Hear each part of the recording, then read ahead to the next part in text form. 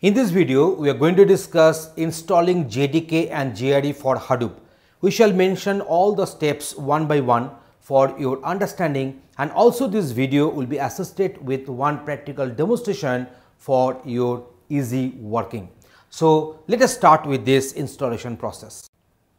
So to download JDK, please follow the link. So here the link is given. Accept the license agreement option and then go for the Linux 64-bit version and ending with tar.gz. So this particular file is to be selected. So you can see after going to this particular link, this page will come up. We shall go for the accept license agreement. Then we shall select this respective version because it is Linux x64 and tar.gz should be the extension of the file. How to download JRE on Linux? So in the previous one we downloaded only the JDK, but we are now supposed to download the JRE. So now we are going for this respective link. This page will come up. Accept license agreement is to be selected. So accept the license agreement and go to the Linux x64 JRE download ending with the file name, ending with the extension tar.gz. So we have selected this one because it is Linux x64 version. Open up the terminal by pressing Ctrl Alt T. In the Ubuntu, just press Ctrl Alt and T, the terminal will get open. Create a Java folder at /user/local using root permission. So it will ask for the password for the Ubuntu root system, and now the command will be sudo mkdir -p/user/local/java. So this folder is to be created.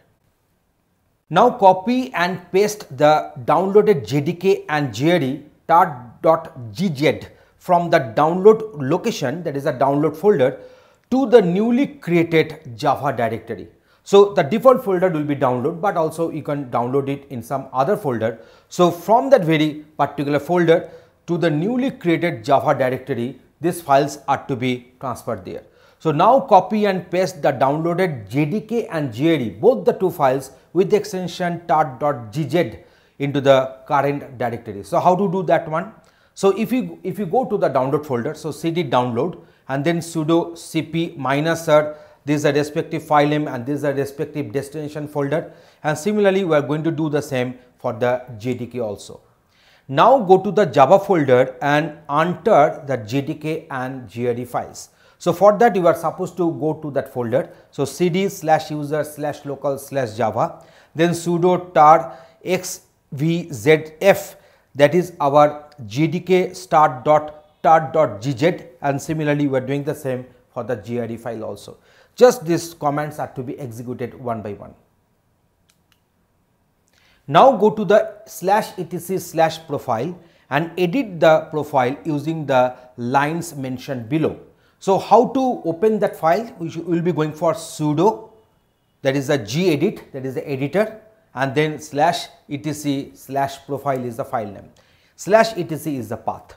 So now write these lines into the profile document. So these are the lines are to be written in the profile document. Say at the last you are putting all these lines, maintaining the lowercase and uppercase letters. So you can pause the video and you can write all these lines onto the /etc/profile file. Now write these lines onto the terminal one by one.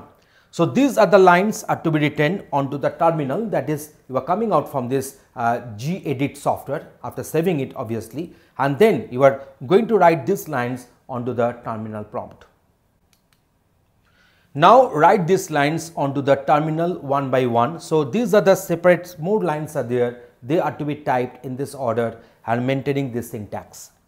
If you are using the same Java version, the given lines will work fine. For the different versions, you need to edit the version details in the lines. So here you can find, here we are using this JRE 1.8.0_171.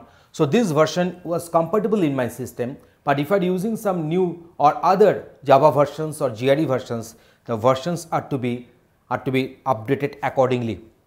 And you just go to this user local Java folder, you will be getting the respective folders are there, and accordingly the commands are to be changed here.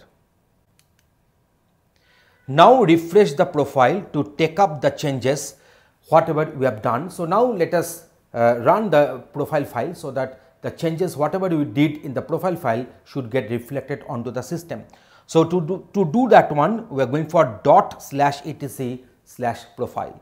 Then please reboot your system. So reboot option will be there. Just go for the rebooting of your system to check whether the Java is installed correctly or not on your system. Paste the command in your terminal, and if it returns the Java version, then Java is installed correctly.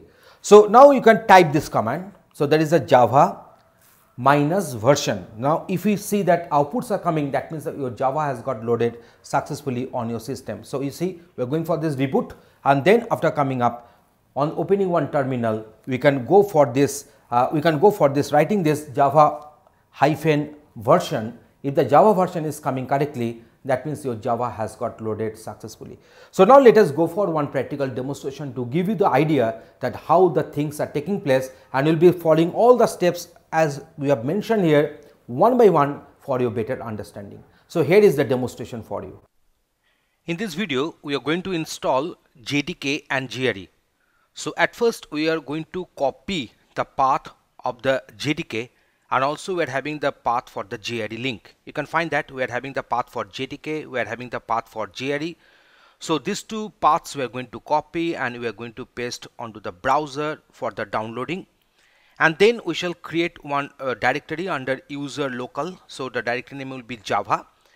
Then we shall do the rest operations. So let me go for the copy of this JDK download link.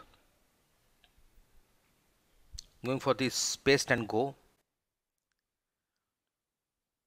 Accept license and selecting the Linux 64. So this is the file we are going to download.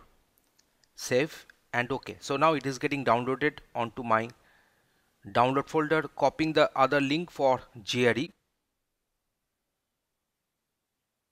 Opening another tab, paste and go. Similarly again we are going for accept license agreement. Then for this Linux 64 where x64 we are selecting this version and save OK. So two files are getting downloaded onto my download folder.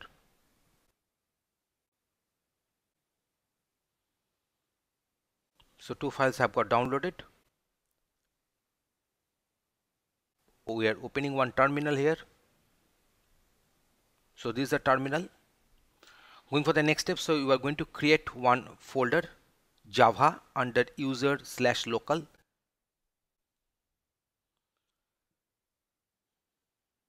Now we shall come to the downloads folder. Then we shall copy this JRE file, that is the JRE start.tar.gz and also the JDK start.tar.gz. So these two files we are going to copy onto the Java folder, and then we shall extract these two files. So we are coming down to this user local Java folder now. So now we are going for this sudo tar xvzf. So we are going for the extraction of the JRE zip file, and also doing the same for this.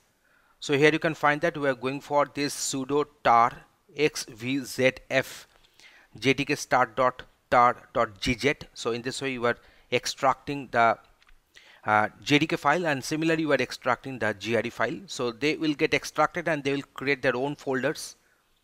So they will create their own folders and the respective files will be there.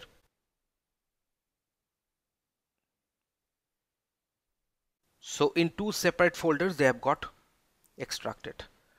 Now we shall go for this sudo gedit /etc/profile file.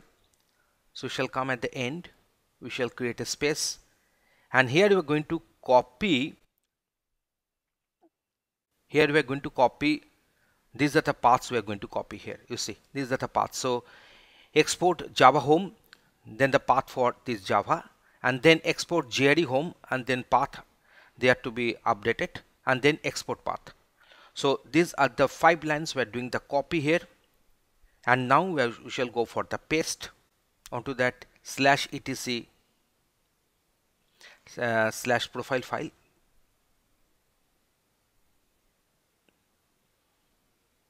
So before going for the paste, at first we are going to this user local and the respective Java folder. So if you go for this ls, you can find that here we are having two zip files. There is a JDK file, that is a .tar.gz, and JRE file, that is .tar.gz. And after getting extracted, we have got two folders, that is a JDK 1.8.0 underscore 181 and JRE 1.8.0 underscore 181. So these two are the folders. So this folder paths are to be mentioned here in our the respective home path for this whatever you are going to update onto the etc folder, etc profile file. So that's why these particular names are required. So I'm just checking them, and now we shall go for yes. So these are the names are there. I'm just going for the highlighting. So going for the copy again. So now going for the paste. So let me make this one 181 because we had that one 181 here. You can check that. So this is my 181. So 171 has to be replaced by 181. So I've done the required updates. Here. So this is very vital. Going for the save, closing that terminal, going for the save and close, and then we shall go for some alternative setup to updates the alternative to set up the Java. So before that, let me execute the profile. So here also I need to do some changes here. So we're supposed to execute all the 6 commands.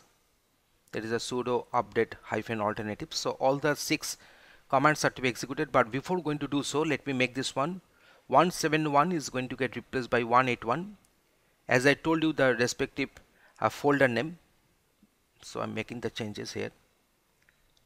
Then I shall go for a copy, and then I shall go for this terminal. I shall go for the paste.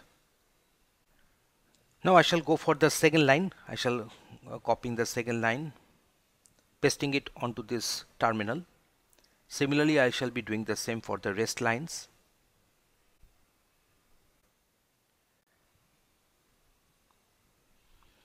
Now I shall check whether the Java has got installed properly or not. Let me check the version of the Java, and it shows that it has got loaded properly. So in this way, how to load this Java, install this Java onto our system, that has been demonstrated properly. Thanks for watching this video.